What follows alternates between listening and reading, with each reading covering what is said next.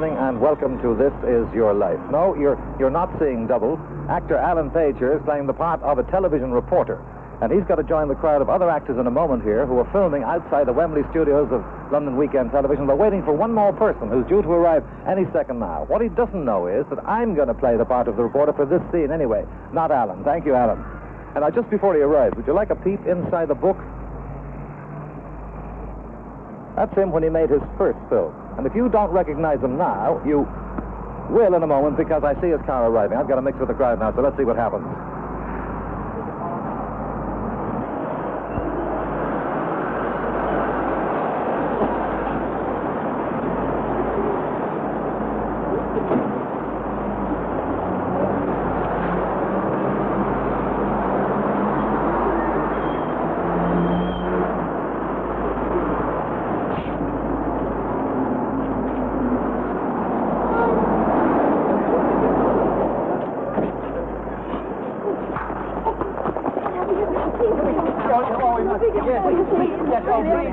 Good evening, Mr. Henderson. May I ask you an extra question? Hey, you're kidding. I'm not kidding. I just want to tell you one thing, because tonight, Dickie Henderson, star on both sides of the Atlantic, this is your life. Oh, you're joking. No, you...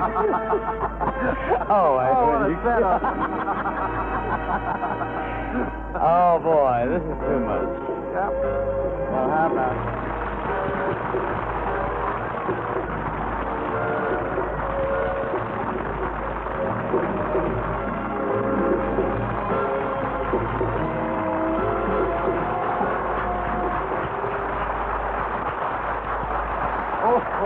Oh, Dickie, that scene that I gate crashed, was the filming for your new television series, which we're going to see very soon. That frightened the life out of me, I can tell you. I must say, I was so thrilled when I saw you in that makeup that I paid you the £1 I owed you for the cup final last year, the last time I saw you. You did, too. Serves you right to take lead. Right. Dickie Henderson, this is your life. Now, your late father, Dick Henderson, was a famous comedian in his day. Your mother, a soubrette. As a child of 10, you're acting in Hollywood movies. But your pathway to stardom was not always easy. One night 14 years ago, you think that you've reached the summit with the Royal Variety Show at the London Palladium. Instead, you end up flat on the floor. How'd you fancy another brandy and coke, then? You'd never guess who that is. Come in, Harry Secombe.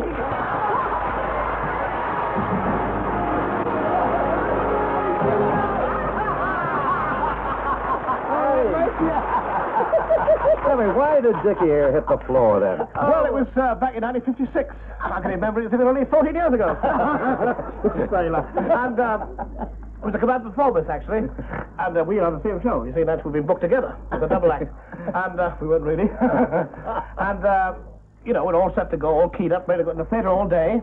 And then suddenly we found out that the show had been cancelled because of the Hungarian crisis and the Suez crisis. The Queen had called it off. And we rehearsed everything except the audience. So, very upset. So we decided to go to my dressing room because I was in the theatre at the time at the Palladium. And I had all the drink ready for afterwards. So we thought we might as well go in there and console ourselves for a dozen of us. There's myself, Dickie here, Eric Sykes, Sabrina. She took up another room in the corner. We balanced the drinks on her. She was a lovely table. And I introduced her to brandy and coke. I was not much of a drinker, you see, but he's a good consoler. And he consoled himself rigid. Right. So we finished, we flattened his back. So was I. Anyway, we did the show again a year later. It was just as well because it took him a year to get over the hangover. Right. Dickie, seconds before we met this evening, I showed viewers a picture of you as a 10-year-old in Hollywood. We have it here somewhere. Tell me, what was the name of the... what was the movie you appeared in then, Dickie? Cavalcade. Cavalcade it was, yes. Yes. And I'd like you to take a look at a clip from Cavalcade and tell me, in this scene, whether you think you would recognize your old pal from all these years. Just watch it here now. Yeah. Edith and Edward. That's not, Dickie. I better explain. No. I don't know. Here, Edith. Here's your piece. Which hand? That one. That's not my piece. Yes, it is. It is not.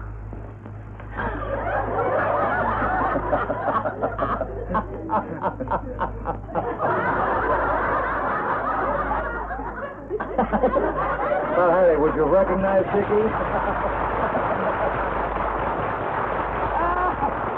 You recognize him? Yes. He was a bit of a job, but, he doesn't wear those high hats and long dresses anymore, does he? All right, thank you, Harry. See you. Dickie, God bless you. That film part, Dickie, was in 1933. Came while you were living in California where your father was working in vaudeville. You stayed in America for 3 years because your father wanted you near him when he was working. But there was one night you went missing. The San Francisco police had a dragnet out for him. Yes, they have. That's your mother, Mrs. Winnie Henderson. She's here tonight with her sister, sometimes your second mother, now 83, Mrs. Mary Kelly.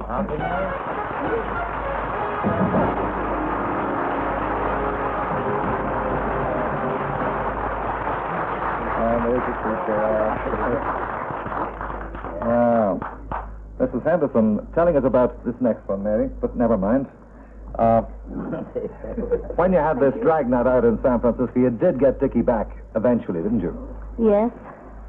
Where did you find him? Well, I found him outside the Golden Gate Theater in San Francisco. And I heard this voice. I thought, I'm sure that's a voice I know. And, of course, it was my son. What was the voice saying? Papers?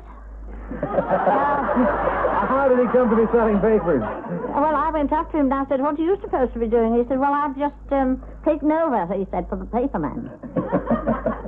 So I said, well, I hope he comes back quickly, I said, because I have a meal waiting for you. Well, you got him back, and after that part in Cavalcade, Dickie's father refused other film offers for his son because he firmly believed that child stars lost all sense of proper value. So he brought Dickie back to London to go to school, and that's where you come in, Mrs. Kelly. Because when Dickie's parents were away in pantomime, you come down from Liverpool to look after your nephew. Was he an easy boy to look after? Yes, but he was very boisterous. Very boisterous. Just one time I found something that cured him of that. What did you find? Bath bombs. Bath bombs. What effect did they have on him? Quietened him for a while. I think you brought some down today, did you? Yes, I remembered, and I brought some with me today. That's what you've been carrying with you. Not now. You can give it to him later after. The school that your father sent you to, Dickie, was St. Joseph's College in South London, but he doesn't save you from the stage. At Easter 1934, you take part in the school passion play. Oh, do you remember the part you played? All I remember was... Take a look at a picture we have here, and Good on the grief. left there, that's Pontius Pilate. You're the boy on the right, and when we saw that picture, we set out to trace him, and we did. He may have been a Hollywood film actor, but he was shaking with stage fright. He's now an officer with the Ministry of Education. You haven't seen him for 36 years. Come in, Michael Barry.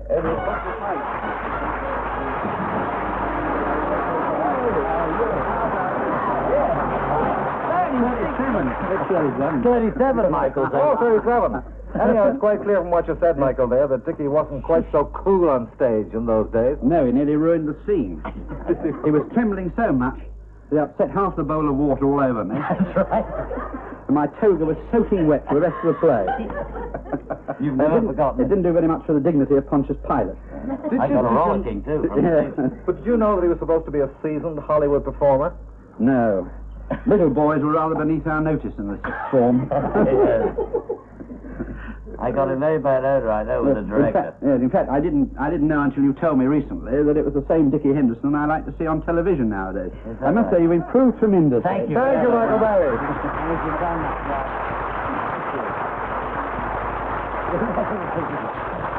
Well, at 16, Dickie, you leave school and take a job as props boy with the late Jack Hilton's band. You're determined on the stage career, even though your father has warned you it'll be tough. And it is tough. You've got many setbacks. Promised bookings that don't happen, shows that fold before they get to the West End or just run a few nights, auditions you don't pass, a Royal Variety Show cancelled, the death of your first wife. But at 18, with the glitter of stars in your eyes, you launch out with your first solo act. You've taught yourself eccentric dancing. Okay. Now, what is eccentric dancing, Dickie? Eccentric dancing? Well, it's leg mania. It's the thing you don't see. Come on, show us what it is. Come on, let's see what it is. Come on, let's see it. Come on.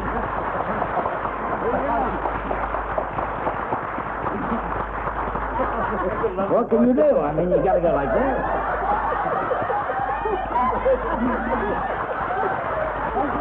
That's all I can do. I need a band. I'm sure some of you are hard to believe this, having watched that. But having watched that, let me tell you that a famous band leader is so impressed by that that he books Dickie for, of all things, a radio show. His own radio show. Do you remember who that was? Henry? Henry it was. That's right, Henry Hall. Henry Hall. One of the great impresarios. Now, Henry, at this very moment, is on his way to America on a cruise. But before he went, he, too, remembered this occasion. It's Henry Hall speaking, and tonight I am your guest. I, of course, can remember way back when you were a skinny young lad doing your wonderful dancing act at the Palace in Chelsea. I remember also your first broadcast with me in 1940, 1953. You did your first television, and you were a principal comedian for me in a summer show at Ramsgate. I think perhaps I remember you best of all when you were appearing in a broadcast for me at the Odeon. It was in Ipswich, and your father was on the same program, and he did that wonderful dance of his to Tiptoe Through the Tulips. He had an enormous reception, and you were so proud of him. You really were. And Dickie, tonight, I think he would have been enormously proud of you. Congratulations. Thank you, Henry Hall. Well, Dickie, it's some years later that you star in your own television series. And one day, during rehearsals in December 1963, you invite the production assistant on your series to lunch at the Waldorf. While you're there, she hits you in the eye with a lemon. Right? With the juice of a lemon. The juice of a lemon. But despite that, she later becomes Mrs. Dickie Henderson. Come in, Gwynneth.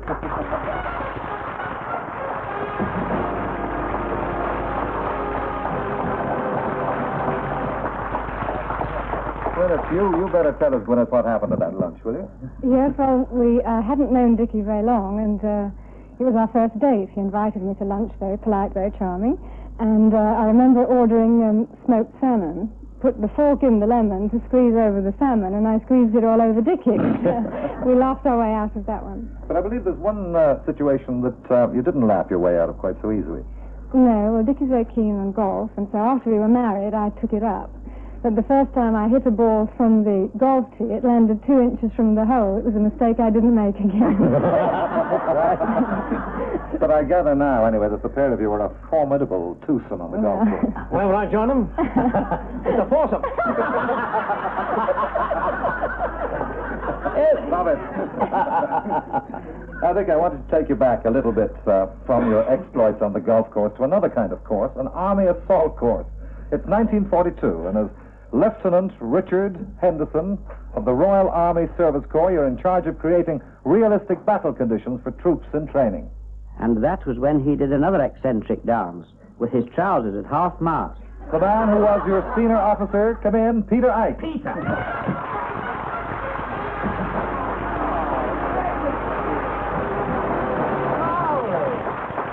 Tell us what happened that day on the assault course. Dickie was in charge of the operation as usual, and making a very good job of it. Thank you. One of the things he used to do was run along at the assault force, throwing thunder flashes and smoke bombs with the troops to make it appear more realistic. However, on this particular day, he still had 3 thunder flashes left in his buttonless blouse pocket. That's right. And a spark must have ignited one of them, which in turn ignited the others, and bang! Half his trousers were blown off,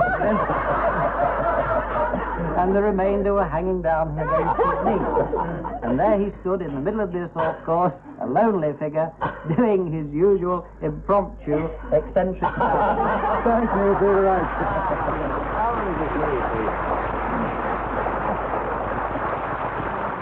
Well, in 1946, you come out of Army uniform and back into grease paint. 5 more years of touring and building up your act earned you a booking at the London Palladium. You've now hit the jackpot, but you're not sure you're ready for it yet.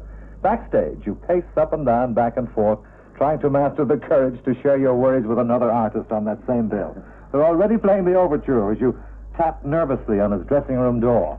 I thought, who the hell's that knocking on my door when I'm putting my makeup on?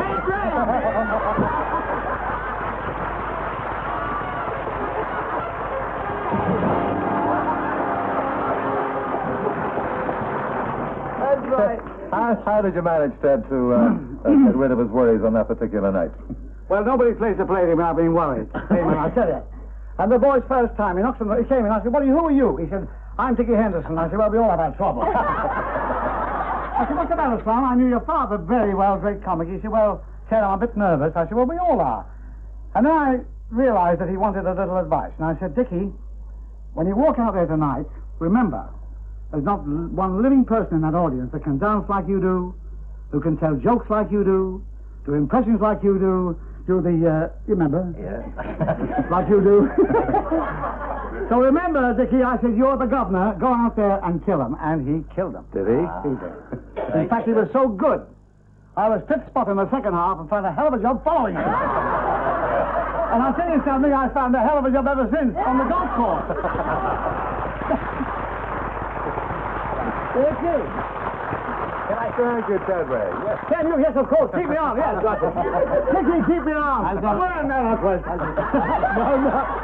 The silvery moon. Oh, no, I couldn't do it.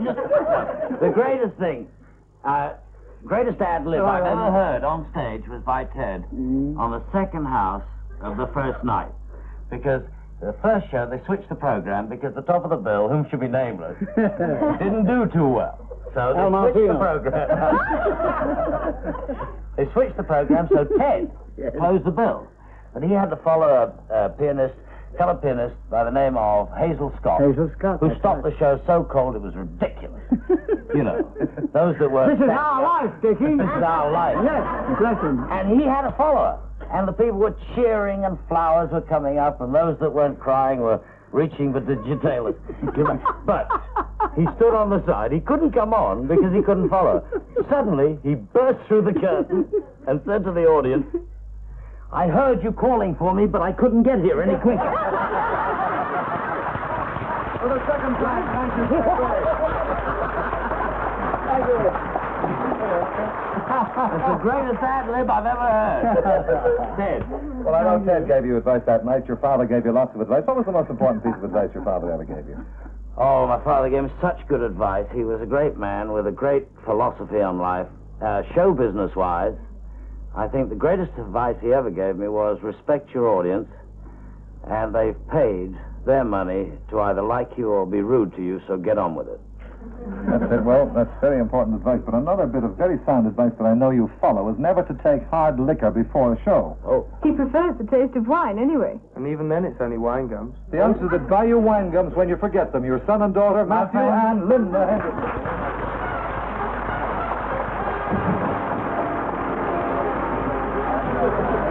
Linda, you're 16 now, but when people, when you were much younger, asked you, what your dad did for a living, what did you tell them? I used to say he falls down. That's all I ever saw him do. But now, of course, you know how versatile he is. Yes, it's easier to tell them what he doesn't do. Well, your father chews wine gums before a show to keep his nerves steady, I gather. I know you brought a packet of wine gums from... couldn't give them to him without tipping off the secret. Why don't you give them to him now? No, I can't. Why not? Well, we were so nervous. We ate them before we came here. Thank you very much, Matthew.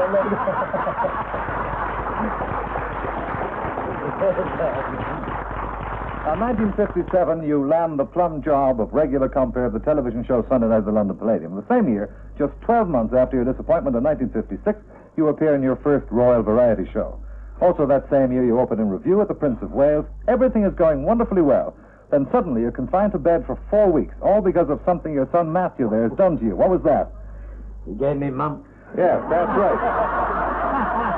That's right, and because of this, someone is after your blood, literally. I descended on him at midnight like a vampire. It's not Count Dracula. It is, in fact, your good friend, Brian Rick. Brian Rick.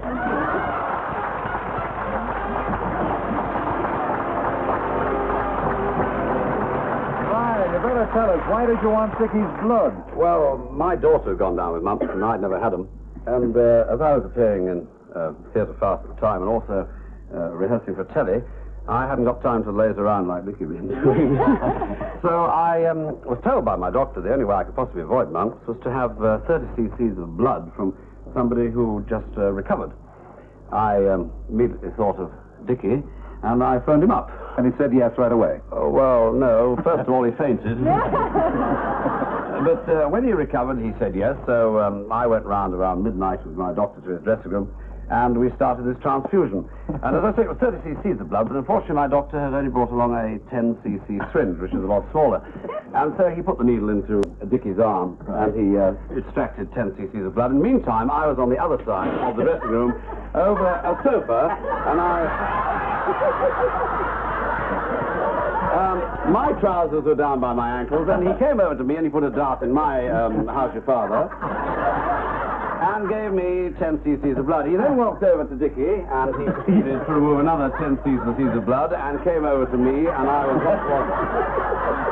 Well, by now this had got all around the theatre, and they were queuing at the stage door, at the dressing room door, to get in, to see this marvellous sight. And I've never seen so many actresses falling about with laughter at this particular scene.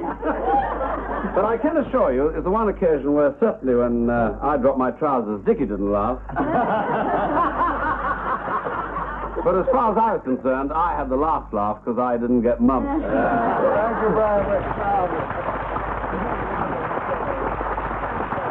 Becky, another strong tie between Brian and yourself is that he, like Harry Secombe, is a past chairman of the Stars Organization for Spastics. You're the present chairman, and only last week you went down on a trip to the centre at Wakehorn in Colchester to visit some of your friends there.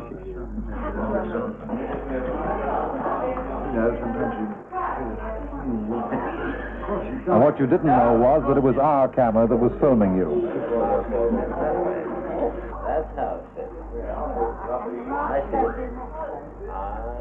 And as well as the Spastics, Dickie, one of the places you used to visit was Queen Mary's Children's Hospital at Carshalton, where golf professional Harry Wheatman's daughter was being treated for polio. Harry feared she would never walk again, but things started to look a bit brighter for her when you took an interest. She's here tonight to tell us how you helped her. Come in, Jay Wheatman. Oh,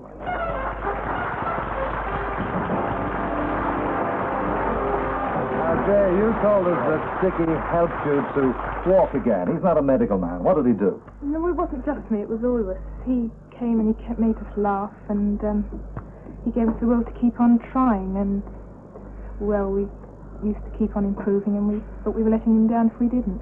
And there was something else he was able to do for you outside hospital, wasn't Yes, he found we needed special coaches to go down to the seaside and take day trips. So he got together with Leslie McDonnell and the Variety Club, and they came up with the Sunshine Coaches, which are now being sent to children's hospitals all over the world. And on behalf of them and everyone who's benefited from it, I'd like to say thank you. Well, I'm sure being here tonight is all the thank you he needs. Thank you, Jay Wheatman.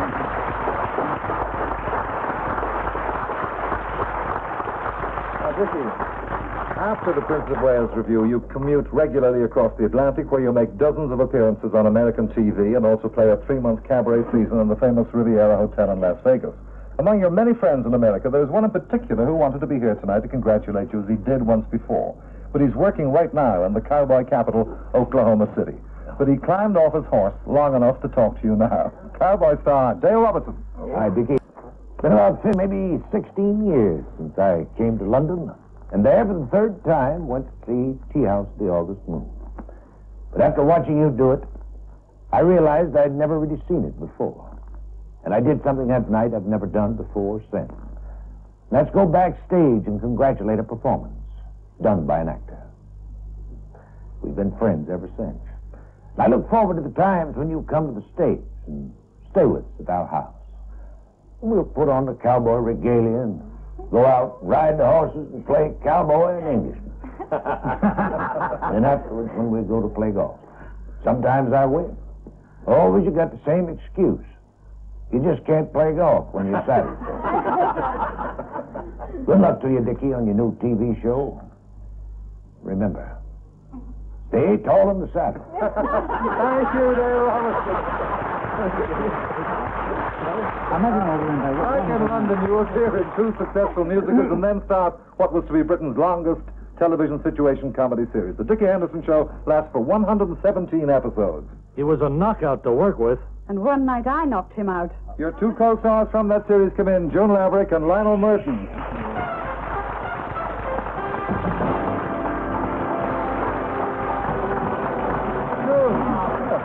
How come you knocked him out? Oh, well, you see, one of the scripts that we did called for me to slapped Dickie across the face. I was supposed to be furious and hit him really hard. But Dickie kept saying to me, "Now he doesn't look real, dog." You know, so I gave him a... Oh, dear, I made it look real all right. I hit him so hard. Poor thing, I deafened him completely. You were, as I remember it, you were lip-reading her apology. Thank you, Lionel Murton and Jude Maverick. Well, Dickie, we've seen you as a performer whose versatility covers just about every sphere of show business. You've won yourself fans of all ages in Britain and America, but there's one fan of yours who was born in Bangkok. She's someone I know who will never forget that she co-starred with you on your last television series. Come in, Minnie. I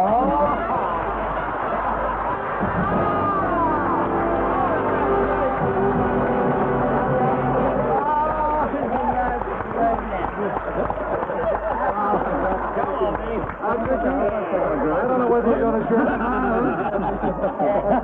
This is your wife.